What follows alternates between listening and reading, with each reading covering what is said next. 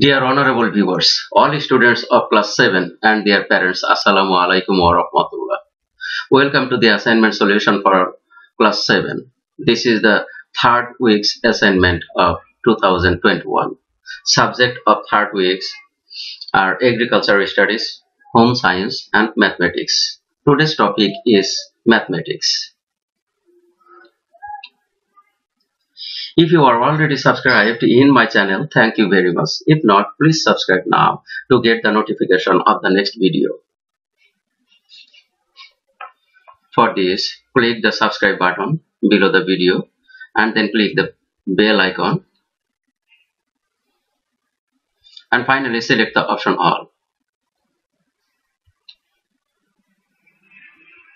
Take a look at the given instruction of the assignment.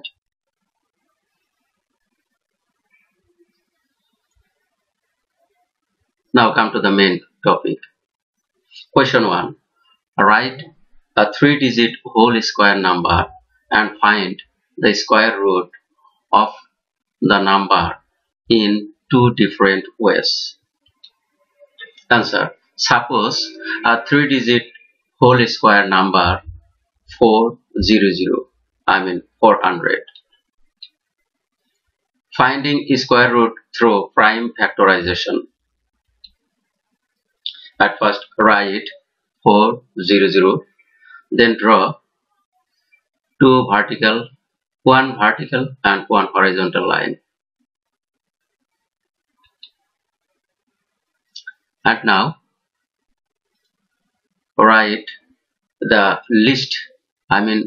lowest prime number 2. Now divide 400 by 2. And the result will be 200, that means 200. Now divide another time by prime number 2 and the answer will be 100.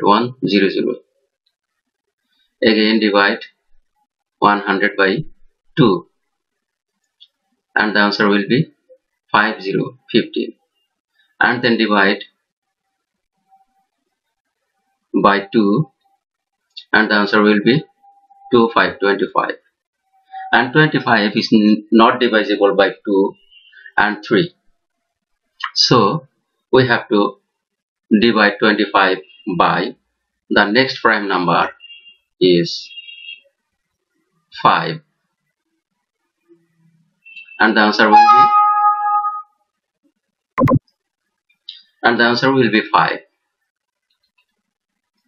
Here 400 equal 2 into 2 into 2 into 2 into 5 into 5 equal 2 into 2 is a pair into 2 into 2 is a pair into 2 into 2 5 into 2 is a pair. Here, taking one factor out of every pair of prime factor of 400, we get 2, 2 and 5. Hence, square root of 400 equal 2 into 2 into 5 equal 20.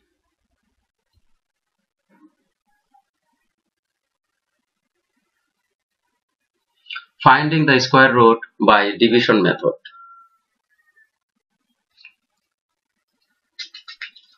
At first write 400, 400. From right side, take 2 digits at a time and form pair. Place a horizontal line over every pair. 4 is the first number and have no pair. Its square number and its root is 2. So write 2 at the right side of the vertical line. Now write 4 below 4. Subtract 4 from 4. The result is 0. To the right of the result 0, place the next pair 0, 0. Draw a vertical line to the left of 0, 0, 0.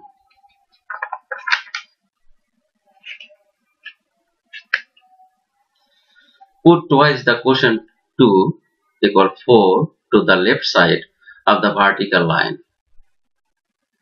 Keep a space for inserting a digit in between 4 and the vertical line. Now find an one-digit number which is to be placed at the right of 4 so that the number so formed when multiplied by that digit equals to 0, 0, 0 or less. In this case, it is 0. And put this 0 to the right of 2 and then the right of 4.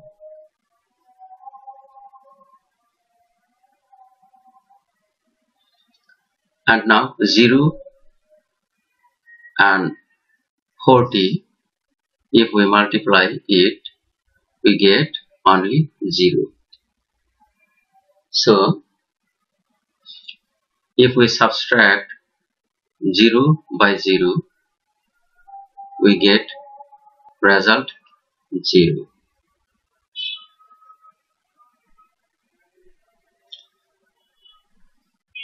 So 20 is obtained in the quotient. This is the required square root. Hence, square root of 400 equal 20. Question number 2. A troughs can be arranged in 9, 12 and 20 rows, but not is a square form. What is the least number in troughs is to be multiplied so that the troughs can be arranged in a square form? The number of troughs will be least or lowest common multiples, I mean LCM of 9, 12 and 20. So write 9, 12 and 20. Now draw a horizontal and vertical line. Now divide 9, 12 and 2 by the prime number. At first prime number is 2 and the result will be 9 because 9 is not divisible by 2, and 6 and 10.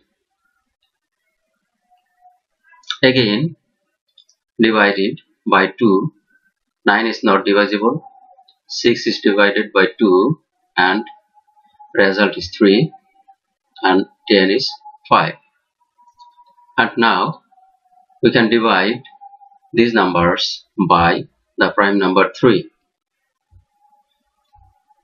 9 into 3, 3 into 1 and 5 is not divisible. Hence LCM, I mean lowest common multiples of 9, 12 and 20 equal 2 into 2 into 3 into 3 into 5. We can make pairs. The number of troughs equal 2 into 2 into 3 into 3 into 5 equal 2 into 2 a pair into 3 into 3 a pair and into 5. 5 has no pair. Here the number of troughs 2 into 2 a pair into 3 into 3 a pair and 5 cannot be arranged in square form. To make a perfect square, 2 into 2 into 3 into 3 into 5 is to be multiplied at least by 5 because 5 has no pair. Hence, the required number equal 5. Thank you very much for watching and keep watching for the next video.